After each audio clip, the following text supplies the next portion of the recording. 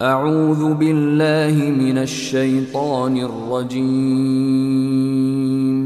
بسم الله الرحمن الرحيم بسم الله والحمد لله والصلاة والسلام على رسول الله أما بعد ദുആ സ്വീകരിക്കപ്പെടുന്ന സമയങ്ങളിൽപ്പെട്ടതാണ് നോമ്പ് സമയത്തുള്ള ദുആ. നോമ്പുകാരന്റെ ദുആ പ്രത്യേകമായി സ്വീകരിക്കപ്പെടും.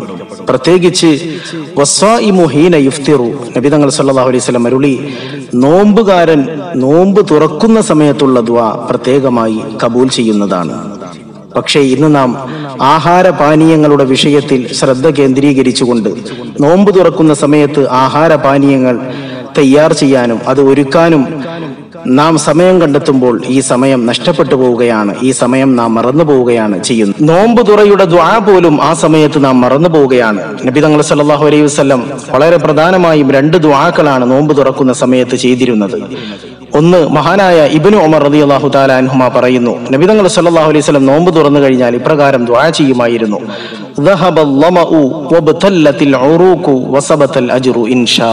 എന്ന് പറയുമായിരുന്നു. രണ്ടാമത്തെ ദുആ, നബി തങ്ങൾ സല്ലല്ലാഹു അലൈഹി വസല്ലം നോമ്പ് തുറക്കുന്ന സമയത്ത് ഇപ്രകാരം ദുആ ചെയ്യുമായിരുന്നു: അല്ലാഹുമ്മ ലക സുംതു വഅലാ റിസ്ഖിക അഫ്തർതു എന്ന് ദുആ ചെയ്യുമായിരുന്നു. നോമ്പ് തുറക്കുന്ന സമയത്തുള്ള പ്രാർത്ഥന അല്ലാഹു തആല പ്രത്യേകമായി സ്വീകരിക്കപ്പെടുന്ന പ്രാർത്ഥനയാണ്. ആ സമയം അനുഗ്രഹീതമായ സമയമാണ്. അല്ലാഹു തആല എന്ത് ചോദിച്ചാലും നൽകുന്ന സമയമാണ്. അതുകൊണ്ട് നോമ്പ് സമയത്ത് അധികമായി പ്രാർത്ഥിക്കുക.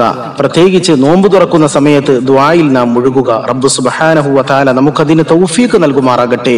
പരിശുദ്ധ റമദാനിലൂടെ ഒരുപാട് നന്മകൾ സ്വന്തമാക്കുന്ന, ഒരുപാട് നന്മകൾ കരസ്ഥമാക്കുന്ന മുത്തഖീങ്ങളിൽ മുഖ്ലിസീങ്ങളിൽ അല്ലാഹു നമ്മെ ഉൾപ്പെടുത്തുമാറാകട്ടെ.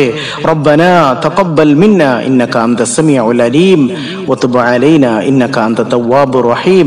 ആമീൻ ബിറഹ്മതിക യാ അർഹമർ റഹീമീൻ.